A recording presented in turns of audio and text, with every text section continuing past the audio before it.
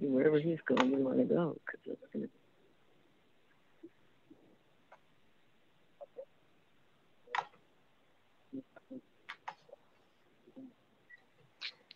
Okay.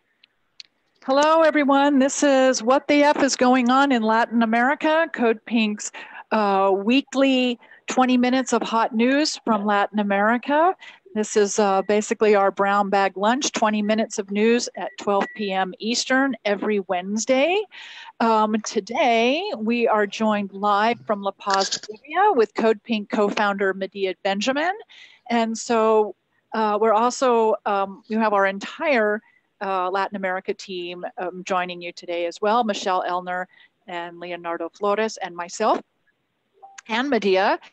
So this afternoon, we will listen to some witnessing from Medea, particularly on the deaths that have occurred in La Paz over the last 2 days. And then we'll take your audience questions and have a more in-depth conversation with all of you. So hi, Medea. Hello, good to be on with you, although it's just so sad being here and seeing what's going on. But I'm glad we have a chance to let people know, and thank you for doing this. So why don't you give us a little background as to how you got to La Paz? You were invited to come by activists, and share a little bit about what you've been witnessing, because we are not seeing much in the mainstream media except for U.S. State Department narrative. Well, we were asked to come here by groups precisely because as soon as the coup happened, the coup makers took over the media here, and the media is pure propaganda. So they need international people to come down to tell the world what's really happening here. Incredible censorship. And so we have been going around with different groups, particularly a wonderful indigenous women's collective. And we've been helping to document the marches, the murders, the community efforts to oppose this coup, as well as to give financial support. We're helping them with getting coffins today for the people who died. These are very, very poor people. We're helping them in their efforts to contact the people in La Paz, because we're up in a city called El Alto. It's 1 million people, mostly indigenous, but it's now the part where the gas plant is. And these people, for now the last 10 days, have been doing a 24-hour vigil to keep the plant closed as part of their efforts to put tremendous pressure on this entire capital city, not letting gasoline for cooking or gas for cars to come down to the city. It's incredible. I can't describe to you. Every block, I'm in a hearse right now going to the place where people were killed yesterday. Every block is closed off. People have to jump out of this car to move the barricades, because the people in this part of El Alto have said no to the coup, and they won't let any gasoline come down, except yesterday when the military came in full force, shot at people after large amounts of tear gas, and they managed to get out about 50 different tanks worth of gasoline. But the people are right back today, even though there was so much repression yesterday, barricading this place. Every single street is blocked. There are no cars getting by. The people are helping us get by because we're in a hearse carrying a coffin that's going for one of the people who was killed yesterday. So I don't know if you can understand what I'm talking about. Maybe you could ask me about it if it's not clear. Well, so the streets are being blocked by the appointed government people. The pro-AVO people. The pro-AVO people. They are blocking the plant and blocking the streets. And they're saying, with this coup government that is so opposed to the indigenous people, that has already committed murders in Cochabamba, we are not going to allow this country to function. And so they've created shortages of gasoline, of cooking fuel, of products. There are huge long lines for chicken, for eggs. They're not letting things into the city. And this is an effort by thousands of indigenous people to say no to the coup. It's quite remarkable, a level of organization that you just don't see anywhere else, because these communities speak to each other and are organized by community of indigenous groups. So it's a level of organizing we could only dream of seeing here in the United States right now. Oh, absolutely, absolutely. I'm not sure what it's going to take. And a level of solidarity you could only dream of. Yeah. Every business, that people are contributing, bringing food and water for the families and the church. They're contributing by putting up signs all over. They're organizing a big march today down into the city, and they're saying, we won't negotiate with this new government because they are murderers. We want them out. So the indigenous population is the majority population within the country of Bolivia. And El Alto is what percent? Almost 90% indigenous, or almost 100% indigenous in that community? Yeah, it's the largest indigenous city in Latin America. And so yesterday, I guess I should let the audience know that Medea has been live streaming throughout the day, every day that she has been in Bolivia. And one of the things that I caught yesterday, Medea, was you talking with some of the people in line waiting to buy chicken.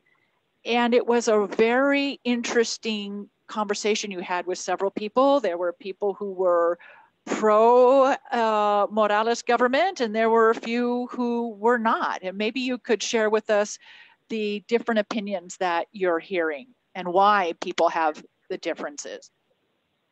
Well, first let me say that they had 13 good years with Evo Morales. Whether or not you were indigenous, this economy was doing great, and people's lives were improving. But the idea that the indigenous community was gaining power was too much for the white highland, the white Santa Cruz people, who are the ones who are the elites, and they never liked having an indigenous president, and they never wanted to see indigenous people in control. And so they have been trying to organize a coup against Evo Morales for some time now.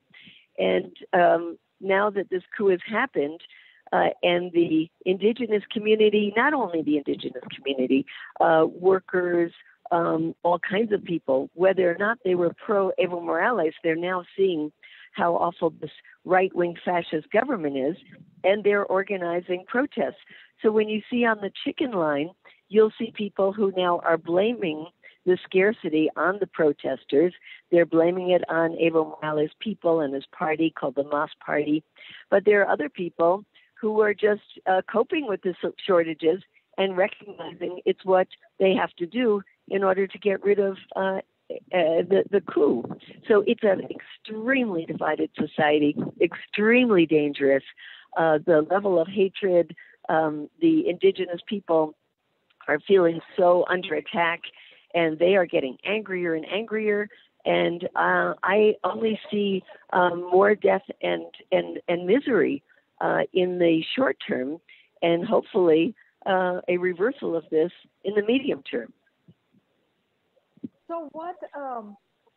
So you mentioned a reversal of this. How is that possible at this point? What sort of, are there governmental mechanisms that could do that? Is it going to be people power from the streets that do it? Is it the return of Evo Morales, or a confluence of activities that will make that possible?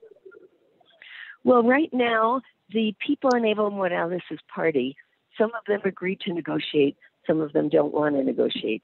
Some of the indigenous people are saying no to negotiations. So there are different positions that are happening right now. But the pressure that the indigenous community is putting on the government is intense.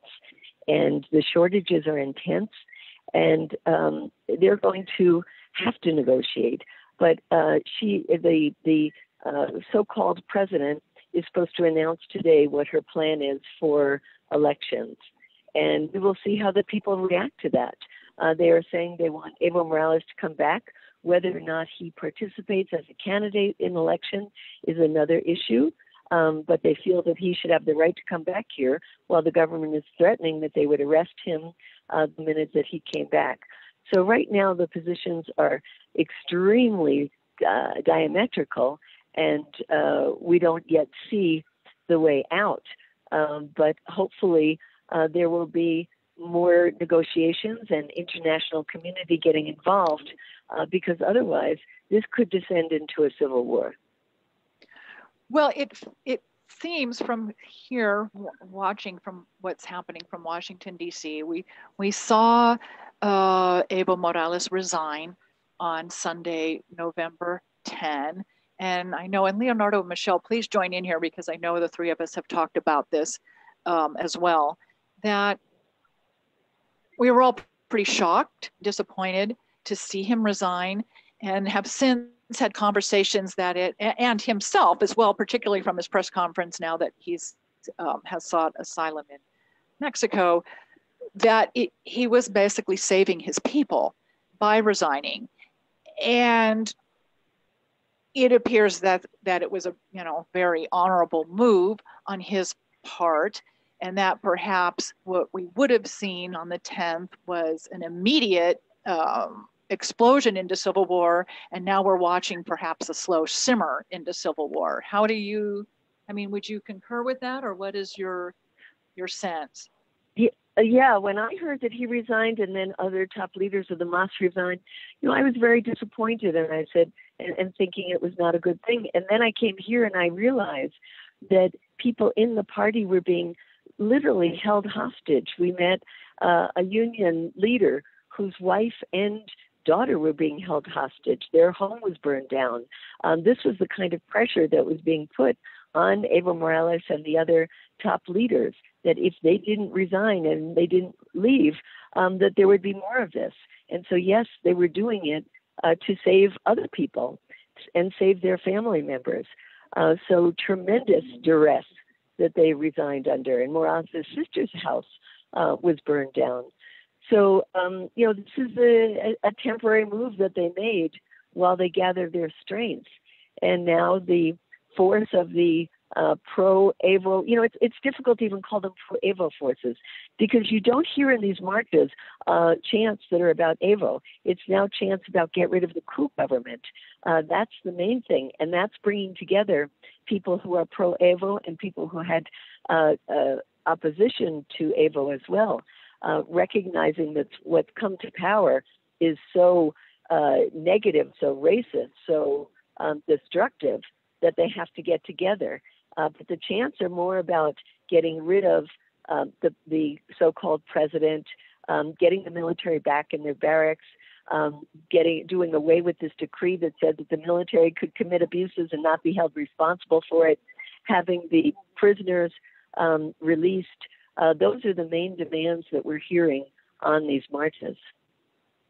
So, and I just have to tell you, to say, I wish you could see what's happening right now as we are passing through blockade and blockade, and the people are coming out to open up the road for this hearse.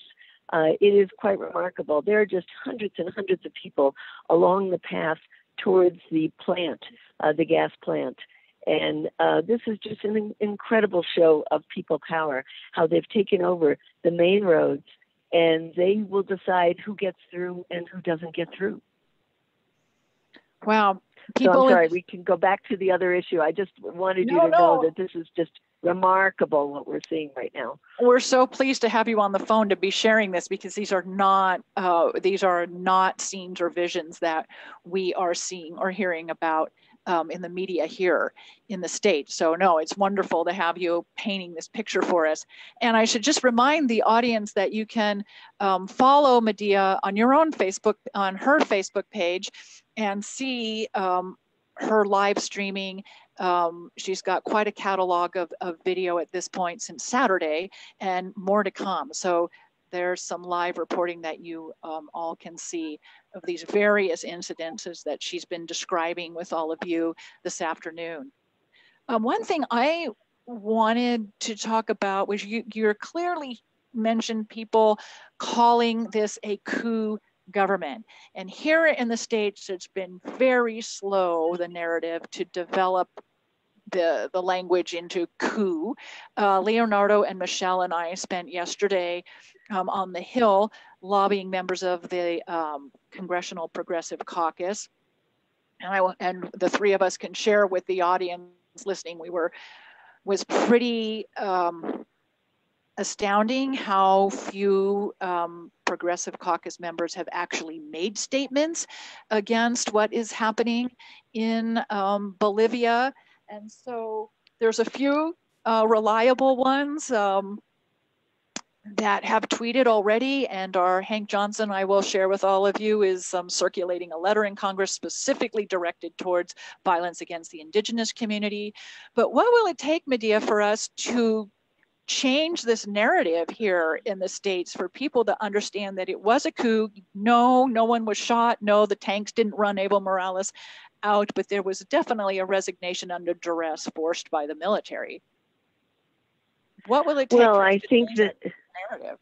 I think that as time goes by, we're learning more and more how this was premeditated. And we'll find out more of the details about who in the region and the U.S. helped with this, because you just can't imagine in 1 week of taking over how they transformed this country. And they had to have it ready. They've taken over all of the ministries. They've changed the ambassadors. They've changed the relations with other countries. They have put in place new laws. They have taken over the communications, the television, the radio, the press. I mean, you just can't do that without having off the top before and had things in place. So I hope more and more information will come out about how this happened, who was behind it, and that it's important to say that there were many leaders of the opposition who said before the election that there was going to be fraud, who said before the election that they weren't going to believe the results. And so this is a premeditated coup, and we'll just have to keep getting out information that shows who planned it, how it was planned. But most important now is for people to realize that there is a fascist, right-wing, racist government in power that is destroying this country. So that's all very powerful. There's one thing I wonder if you could comment, because to me it was so shocking to see the self-proclaimed president inaugurate herself on a Bible, and a big oversized Bible. Big huge Bible, almost out of a cartoon, a Saturday morning cartoon. Yes, exactly, a prop. And there, for those of us who are from Latin America and have been activists in Latin America for any length of time, we all know and understand the history of Christianity and its influence for the past 500 years in this hemisphere, particularly Latin America and the Caribbean. And can you just address that a bit, to see the reemergence of Christianity and in conjunction with the extermination of indigenous people? It's a there are many indigenous people who are Christian, but what we have now in power are fanatic evangelicals, and we see them marching down the streets talking about peace, we want peace. Of course, they're not talking about peace, they're talking about a takeover, and they are using the Bible as a prop to say that they want to take down the indigenous flag, the Wipala, and that the Bible is now back inside the presidential palace, that the God is or has ordained them to make this coup. And so they are using religion as a front for this right-wing takeover. And we see these evangelicals all over the streets of La Paz, and they are so happy with this new government in power. But really, religion is the one of the justifications they're using. And we've just arrived in Sankata, where the people were shot yesterday. It's still full of the military. And, I will get off now and join the people. But and you can continue on with your wonderful other guests there. But I just want to say I'm looking right now at the distributor of oil and gas here called Sankata that is being guarded by military, fully armed military tanks. And this is one of those pictures that you've seen maybe historically where the military is taken over oil facilities and guarding it, and where people's blood has been shed so that gasoline could go down to the richer people in La Paz. And so, and while the press here, the Bolivian press, has said that the people that were the ones who were the violent ones, that they dynamited the walls to the plant. None of that is true. We're seeing it ourselves, and we'll send back more live stream. So thank you for having me on, and I look forward to more discussions about what's happening here and hearing from you all there what we can do to get our elected officials to not only call this a coup, but to demand a reversal of this. So thanks so much for having me on. Thank you so much for being there, and thank you for joining us this afternoon. Okay, bye-bye. So Leonardo and Michelle, is there anything you would like to add to the conversation? Leonardo, you've been doing a lot of lobbying regarding Bolivian Americans here and what they're starting to suffer as a result of the coup. Maybe we could take a minute to address that.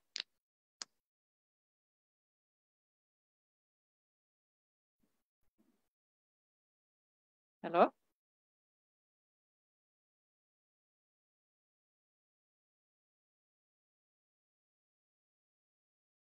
Oh, there we go. Sorry, I had a technical issue there. No, that's okay. That's all right. Oh, so I was just asking, you have been working with the Bolivian American community here in Washington, D.C., and I wonder if you could just let our audience know some of the issues that are happening here among that population as a result of the coup on November 10th. Right. Well, unfortunately, a lot of the Bolivian population was organizing. The best organized folks were in the opposition prior to this coup, or at least prior to Evo's resignation. But now, after seeing everything that's been happening over the last week and a half, I'm very happy to say that there's a good group of folks that are organizing against the coup, in particular because we've seen, like Medea mentioned, so many disgusting acts of racism and of white supremacy and of this fanatical Christian evangelicals in Bolivia. And so, especially with the burning and the taking down of the Huipala flag. So these folks are organizing now in DC. And, if you're in another city, if you're Bolivian American, it would really, really help if you could call your representative and tell them to denounce this as a coup. Because yesterday, as Terry was saying, we went into about 10 offices, and the message we heard over and over again was that, yeah, talking to Bolivian Americans is great, but it's much more effective if it comes from people within their districts. So is there anything else that we should add to the conversation? I mean, we were so fortunate to have Medea join us live from the ground. Are there any questions from the audience or any closing comments that Leonardo or Michelle you would like to make? We try to keep this as 20 minutes of hot news every Wednesday, and we're running close to 30 minutes, which is great. But is there anything that we should add or ask our audience to do at this point? One thing I will add before we sign off is that we at CODEPINK are building a Bolivia news page, and we're on our website, codepink.org. We'll have a page dedicated to all of Medea's videos that she's made while in Bolivia. You will also find links to our webinars and radio shows that have been about Bolivia. And so it will be one media source that you can all go to. codepink.org/Bolivia is where you'll be able to find all of that news on one page at your fingertips. I will also let all of you know that tomorrow Medea will be calling in to Code Pink Radio for an hour-long conversation. That will be 11 a.m. Eastern time tomorrow on WBAI from New York City, simulcasting from WPFW in Washington, D.C. We'll also, once we have the archive, we'll also put that on the Code Pink Bolivia news page. So I don't see any additional questions. So any closing comments from Michelle or Leonardo before we sign off and see you again next week? No, I think we just have to keep spreading the message and sharing all these videos, not just from Medea's videos, but other intrepid journalists that are on the ground in Bolivia, documented these disgusting massacres and these massive violations of human rights. So, okay, everyone, thank you so much for joining us for What the F is Going On in Latin America every Wednesday, 12 p.m. Eastern, 20 minutes of hot news live from the ground. And thank you, Leonardo and Michelle, as well. And we'll talk to all of you next week. And please remember Code Pink Radio, 11 a.m. Eastern tomorrow, WBAI New York, WPFW Washington, D.C. Thank you so much.